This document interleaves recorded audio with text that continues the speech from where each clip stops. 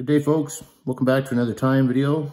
Hope you all seen the last one we put out. It is that time of year again, so we're starting to crank out some videos. This is a pattern I posted on Instagram recently that I got a bunch of questions about. It's pretty well known a lot of places down in the US, over in Europe. Doesn't seem to be as well known or utilized up here. So I thought I would share it. I saw this a few years back from Lance Egan over at Fly Fish Food and thought I'd give it a whirl, and it's pretty deadly. So this is called the Humongous, or a variation of the Humongous anyhow. Tied pretty much like the original, just with some color tweaks. So feel free to tie it up in your favorite colors. I've got just a size 10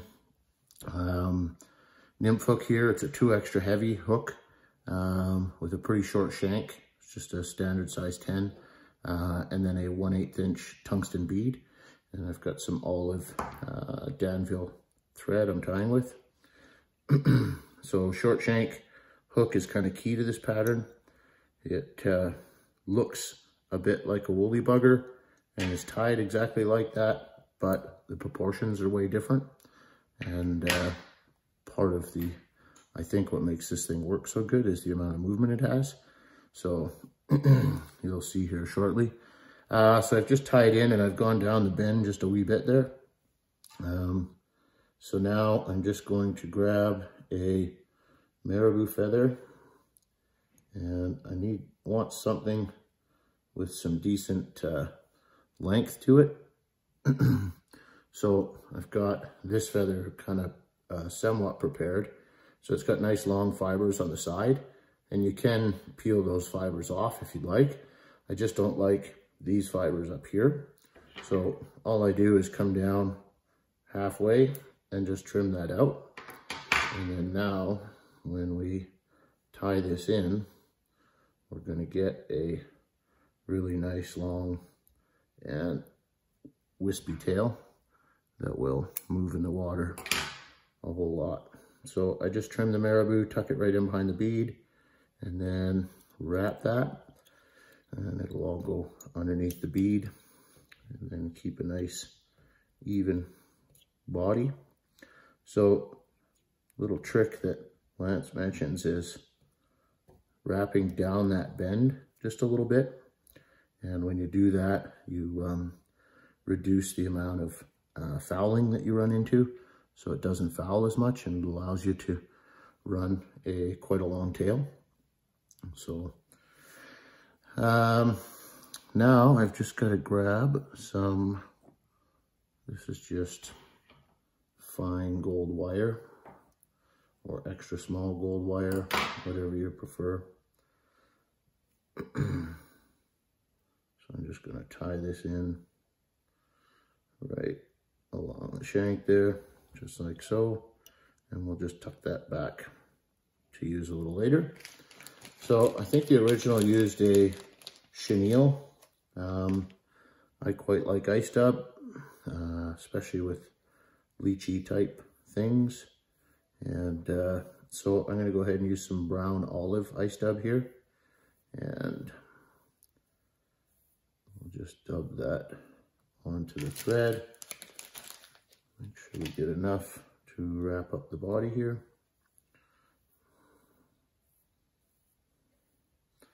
That looks pretty good. So then I'll just go ahead and wrap as even a body as I can up the shank, just like so. Looks pretty good so far.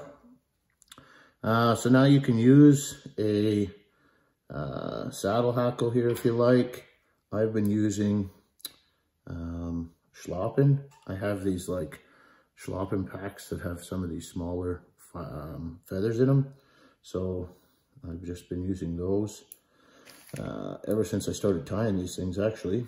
And they seem to work quite well. I think you get a little bit more movement with them, but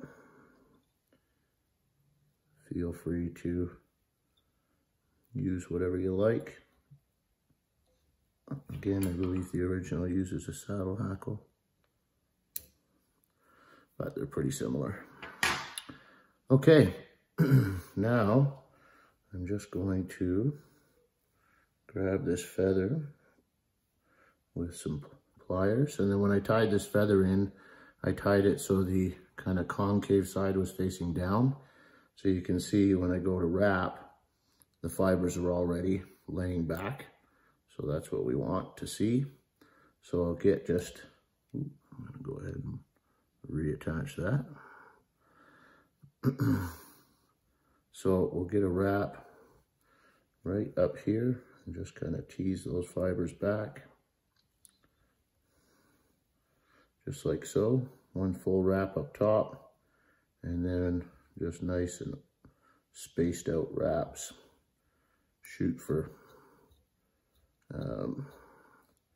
3 if you can, and then you can come under and capture this wire.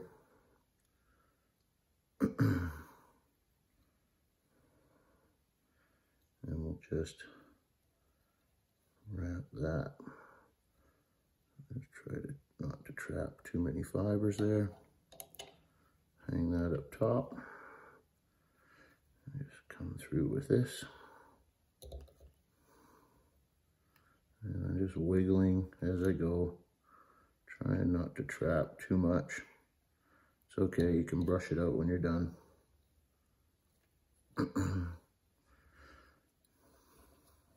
And then a couple full wraps up at the head with the wire, and then you can tie it off. And just wiggle her free there. And then I will come in here, nip out that hackle stem, and just clean this collar up just a wee bit. Looks pretty good the way it is. And we'll come straight into a whip finish. If you'd like to put some glue, you can either glue and just wrap a couple wraps, or of course while you're doing your whip finish,